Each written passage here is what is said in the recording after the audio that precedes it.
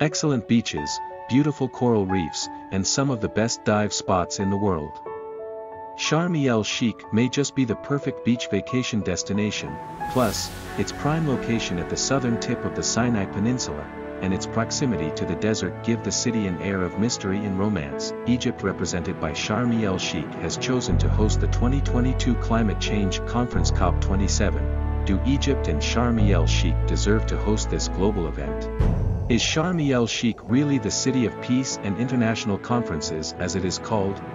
In this video, we will talk about the city of Sharm El Sheikh, its location, history, climate, most beautiful places, and its ability to host COP27.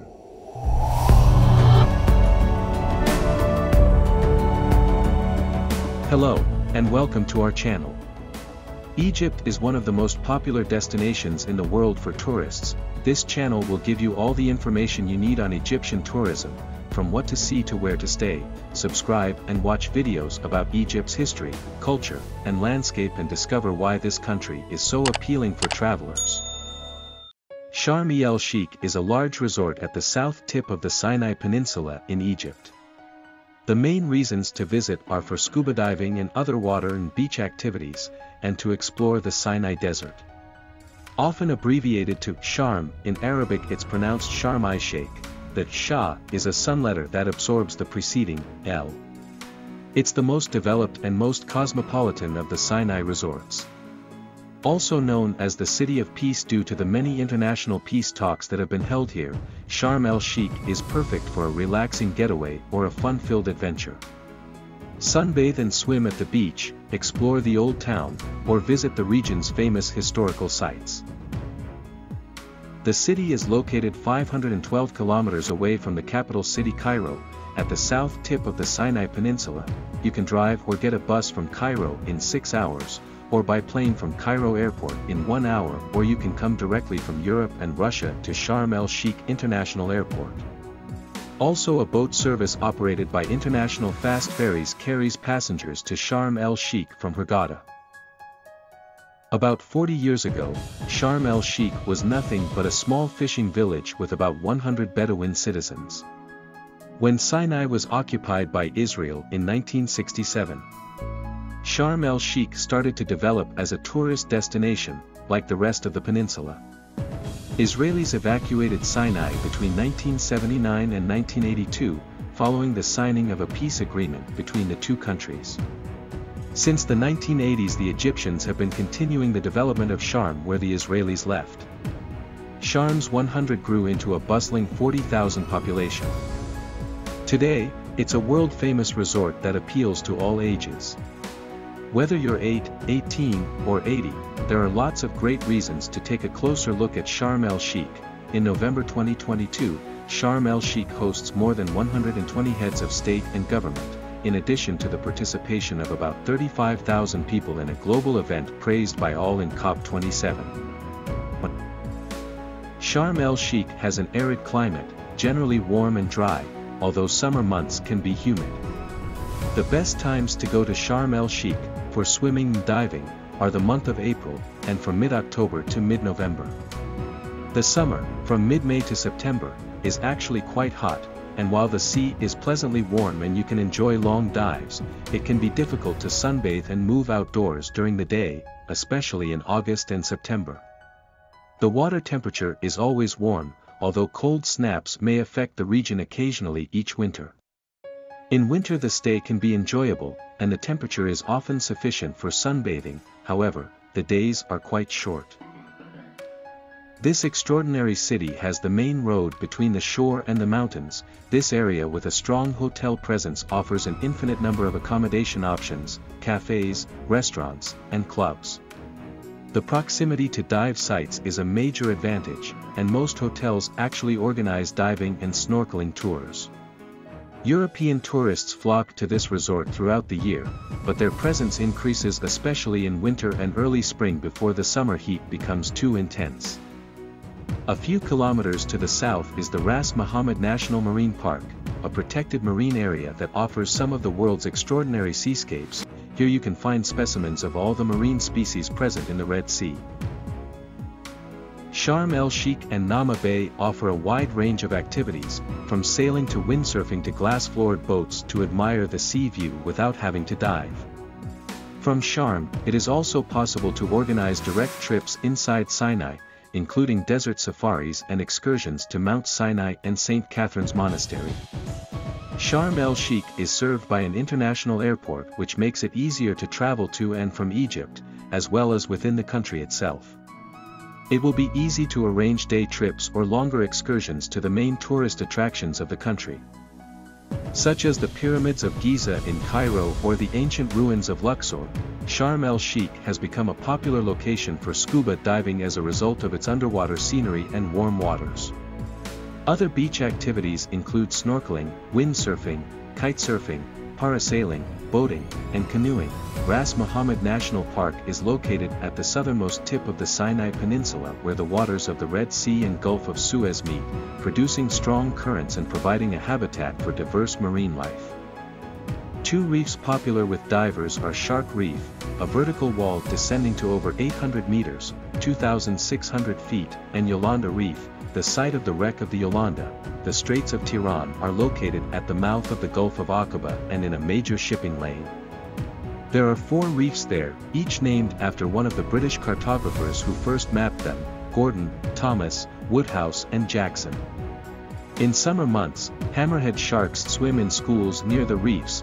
The Sharm El Sheikh Hyperbaric Medical Center was founded in 1993 by the Egyptian Ministry of Tourism with a grant from USAID to assist with diving-related medical conditions. Explore Ras Mohammed National Park. Ras Mohammed National Park is what put Sharm El Sheikh on the tourist map. Surrounded by some of the world's most incredible dive sites, this peninsula, 38 kilometers south of Sharm, is home to glorious beaches with excellent snorkeling just offshore, the world's second most northerly mangrove forest, and a saltwater lake. Soak up the sun at Nama Bay. Fringed by a white sand beach and swaying palm trees, Nama Bay is the epicenter of Sharm El Sheikh's resort life. There are plentiful restaurants, cafes, and souvenir stores if you get bored of the sand, but Nama Bay is really all about the beach. A pedestrian-only promenade rims the entire beach area, backed by a cluster of luxury and mid-range resorts. For those looking for a holiday full of sloth-like sunbathing, Nama Bay is one of Egypt's best beaches. Snorkel off Ras Sid Beach. One of Sharm El Sheikh's best snorkeling destinations is Ras Sid Beach, right at the southern tail of the town. Near the lighthouse, here, people slouch on the beach, or at the cafe on the cliff above, between snorkeling trips into the water, where an excellent coral reef is just offshore and so easily accessed by non-divers. Farther away from the sand, Ras Sid Reef is perfect for first-time forays into diving and is used as a tri-dive site by many local dive operators. Dive the Thistlegorm wreck.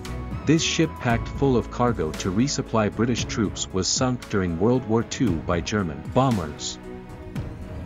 Dive the Yolanda Reef site. Yolanda Reef, also called Yolanda Reef, is one of the most popular dive sites in the Ras Mohammed Marine Park area. Dive trips here, accessed by boat from Sharm El Sheikh, usually include Shark Reef as well, making this a 2-for-1 deal with a kaleidoscope of fish life and corals to be seen. Yolanda Reef is home to the wreck of the Yolanda, an old Cypriot freighter ship that had been carrying a cargo of bathroom porcelain when it ran aground on the reef in 1980. Dive Jackson Reef. The Straits of Tiran, in the Red Sea's Gulf of Aqaba, are home to some of Sharm El Sheikh's prime dive sites for experienced divers, and Jackson Reef is usually on most divers' lists to cross off on a Sharm vacation. Water sports, parasailing, banana boat tubing. Not all of the water activities in Sharm El Sheikh are below the surface, there's plenty to do topside as well. In fact, Sharm is famous for recreational activities like parasailing, banana boat trips, and tubing. Most tour operators can organize this for you at popular tourist hubs like Nama Bay. Alternatively, if you want to try a few different water sports, you can book an adventure package and save some money. Day trip to St. Catherine's Monastery, one of the oldest working monasteries in the world. This Greek Orthodox hermitage is home to the famous burning bush of the Old Testament, which many of the Christian pilgrims who visit are specifically here to see. The bush is a rubus sanctus bramble that is native to the Sinai. Climb Mount Sinai, inland from the sun-drenched beaches of the coast. The Sinai's rugged, mountainous heart is rawly beautiful. For a taster of this craggy landscape, head 209 kilometers inland from Sharm El Sheikh to hike up to the summit of Mount Sinai to see an expanse of orange-hued peaks rippling out before you, revered by all three of the major monotheistic faiths as the place where Moses received the Ten Commandments. The summit hike is a pilgrimage for many people, and usually combined with a visit to St. Catherine's Monastery, which sits at the trailhead. For the hike, relax on the beach at Shark's Bay, one of Sharm El Sheikh's newer resort development areas. Shark's Bay sits 11 kilometers north from Nama Bay. The vibe here is slightly more exclusive, with some of Sharm's most luxurious 5-star resorts and hotels clustered around Shark Bay's sweep of sand. As with Nama Bay, the beach areas are run by the individual hotels, which means facilities are well kept and there are restaurants and cafes right on the sand. The snorkeling right off the shore is also good here. Day trip to Dahab, 90 kilometers north from Sharm El Sheikh, is the Sinai's backpacker beach resort and a chilled-out alternative to the holiday package feel of Sharm El Sheikh. The rocky shoreline here is lined with open-air cafes and restaurants, while a little shopping district winds its way up to the main highway in a jumble of souvenir shops. There is some excellent diving and snorkeling here, with nearly all the local dive sites accessed from the shore. And most people who choose to base themselves in Dahab are here for a dive-centric vacation. Snorkel or dive the Blue Hole.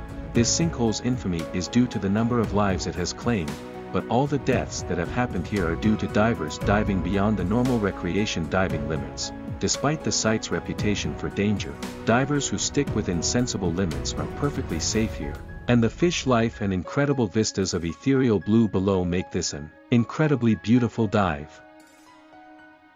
Shop at Sharm Old Market. Sharm Old Market, also known as Sharm Al Maya, is the town's souk, bazaar, area, where twinkling Arabic lamps, traditional shisha pipes, and finely engraved woodwork can be found in abundance. Snorkel or dive the garden sites. At the northern end of Nama Bay, the garden's reefs stretch out just offshore from the coast. This reef system is actually 3 different snorkeling and diving sites called Near Garden, Middle Garden, and Far Garden that can be accessed by both the shore and by boat. If you just want to snorkel, Near Garden is the best and easiest site to access, and is home to some amazing coral pinnacles with plenty of flitting clownfish and butterfly fish in residence. Scramble around the Colored Canyon. The swirling mineral-rich layered rock formations of the aptly named Colored Canyon are one of the Sinai's top out-of-the-water natural attractions. The canyon, 177 kilometers north from Sharm El Sheikh, is a showcase of the natural beauty of the desert, carved out of by millennia of wind and water whittling away the rock.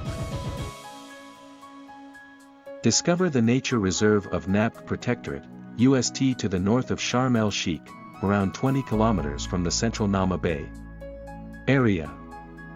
Nap Protectorate is a coastal desert landscape of arid beauty and home to the world's most northerly mangrove forest. The landscape here inside this nature reserve is a vista of sand dunes, lonely beaches, and Iraq bushes, and it's one of Egypt's most important protected wilderness sites, with a huge amount of birdlife, as well as endemic gazelles and ibexes. Discover the desert. A trip to the Red Sea isn't only all about the underwater world. One of the best things to see in this unique part of Egypt's Sinai Peninsula contains is its desert region. Known as the South Sinai Desert, if you're walking the resort-lined streets of Naama Bay or Sharm El Maya, you'll undoubtedly be offered excursions to the desert. These usually involve either a camel ride, quad bike, or dune buggy safari.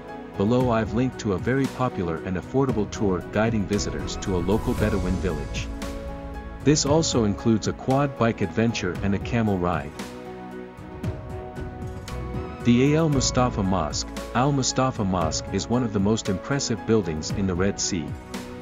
This is a relatively new mosque, finished in 2008, and features 2 towering minarets reaching a height of above 70 meters each. The central dome is also huge and the entire monument is beautiful when lit up at night. Also, when visiting the old market, it's impossible to miss the Sahaba Mosque. This is another relatively new mosque boasting beautiful Ottoman architecture and an impressive light display. Soho Square Center. This mall complex is home to some of Sharm El Sheikh's top restaurant and cafe choices, as well as shops selling Egyptian craft work and other souvenirs. In the evenings, Soho Square has a regular dancing fountain display at its central fountain and plenty of various free family-friendly musical performances and entertainment. Romantic dinner cruise, visiting the Red Sea for your honeymoon? What better way to enjoy this one-of-a-kind place than a romantic dinner cruise? Many resorts can organize this for you, but you also have the option of booking the fantastic cruise dinner online. This buffet dinner cruise is a popular option with travelers in Sharm because it includes lively performances such as music, a magic show, and belly dancing. Stargazing in the Sinai Desert. Did you know that the Sinai Desert is one of the best places on Earth for stargazing? That's because apart from the relatively small resort towns on the coast, this desert region receives very little light pollution. A lot can be done in Sharm El Sheikh, but we have reviewed for you the most important activities that you will definitely enjoy, and this video will be your reference and a guidebook for tourism in Sharm El Sheikh. Save the video and subscribe to the channel to find everything that interests you about tourism in Egypt. Sharm is also home to a Congress Center, located along Peace Road, where international political and economic meetings have been held, including peace conferences, ministerial meetings, World Bank meetings, and Arab League meetings. The city has played host to a number of important Middle Eastern peace conferences, including the September 4, 1999 agreement to restore Palestinian self-rule over the Gaza Strip. A second summit was held at Sharm on October 17, 2000 following the outbreak of the Second Palestinian Intifada. But it failed to end the violence. A summit was held in the city on August 3, 2005 on developments in the Arab world, such as the situation in the Arab-Israeli conflict. Again in 2007, an important ministerial meeting took place in Sharm, where dignitaries discussed Iraqi reconstruction. The World Economic Forum on the Middle East was hosted by Sharm El Sheikh in 2006 and 2008, in addition to many international and regional conferences such as Egypt Economic Development Conference 2015, Arab Summit 2015, National Youth Conference 2016, World Youth Forum 2017, and finally Sharm El Sheikh has consolidated its worldwide reputation by hosting the UN Climate Change Conference COP27 from 6 to November 18 this year. The Maritime Sharm El Sheikh International Congress Center can host events and congresses for up to 4,700 participants. United Nations climate change conferences have grown exponentially in size over the past 2 decades, from small working sessions into the largest annual conferences currently held under the auspices of the United Nations, and are now among the largest international meetings in the world. The governmental negotiations have likewise become intercomplex and involve an ever-increasing number of officials from governments all over the world, at all levels, as well as huge numbers of representatives from civil society and the global news media.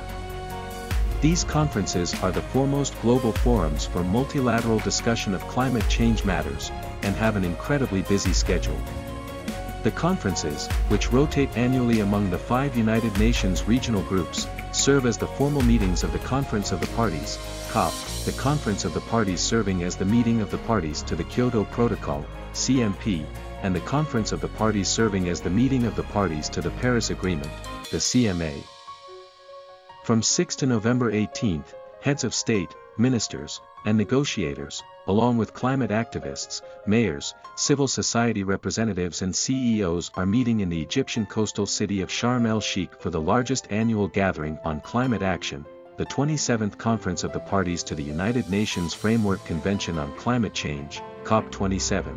Builds on the outcomes of COP26 to deliver action on an array of issues critical to tackling the climate emergency, from urgently reducing greenhouse gas emissions, building resilience, and adapting to the inevitable impacts of climate change, to delivering on the commitments to finance climate action in developing countries, faced with a growing energy crisis, record greenhouse gas concentrations, and increasing extreme weather events, COP27 seeks renewed solidarity between countries to deliver on the landmark Paris Agreement for people and the planet. On the way to COP27 in Sharm El Sheikh, sustainability lies in the core of the ambitious and fair transition towards climate action in an effort to host a conference that represents the future we are all aspiring to. Egypt's government mandated to use renewable energy during the conference and developed the systems needed to rationalize energy consumption in both Cairo and Sharm El Sheikh airports, International Conference Center, and hotels. Earlier, Egypt's Ministry of Tourism and Antiquities revealed that 132 hotel establishments in Sharm El Sheikh have obtained accreditation certifying that they use green practices. This is within the context of transforming Sharm El Sheikh into an environmentally friendly city as part of the preparations for COP27. In addition, about 22 hotels obtained international certificates as green hotels, whilst 64 hotels are in process to have Green Star certificate. In addition, a continuous reviewing system is conducted by the country's ministries for hygiene and safety measures at hotels. Noteworthy to highlight, the city's hotels, tourist and government facilities will be operated by natural gas. In preparation for the COP27, the Red Sea coastal city has also established 24 smart charging bus and car fueling stations to host a collection of 130 eco-friendly buses, among them 50 operated using electrical energy and 85 using natural gas to transport the conference attendees through determined routes. The information infrastructure in Sharm El Sheikh has been well developed to receive COP27 guests. Visits to follow up on the telecommunications infrastructure preparations in the city have been made by government officials to ensure rendering digital services, high-speed internet access, and communication services in all hotels and tourist facilities welcoming COP27 participants. Moreover, a total of 104 hotels in Sharm El Sheikh have been connected through a fiber optic network. Further, a mobile application for COP27 has been recently launched. Through the new application, participants can receive many health, tourism, and logistics services. Moreover, they can plan their trips, know COP27 latest news, and translate instructions or signs into their languages. The application also provides main emergency services and means of direct contact with customer service for visitors. Egypt was able to prepare for this successful conference, with the testimony of all world leaders. Egypt was able to organize with its ability, and the provision of security, in addition to its distinguished location and good relations with all countries of the world. And you, what do you think? Does Egypt really deserve to host this conference? Is Sharm El Sheikh really a paradise on the Egyptian land? See for yourself and come to Egypt and visit more than 20 international tourist attractions, not only Sharm El Sheikh. Thank you for watching. In the next videos, we will talk about other places worth visiting in Egypt in detail in separate videos to be a tourist reference for you and enjoy amazing attractions in Egypt. Subscribe to the channel to receive all new, and do not forget to like the video and share the comments with us if you have any suggestions.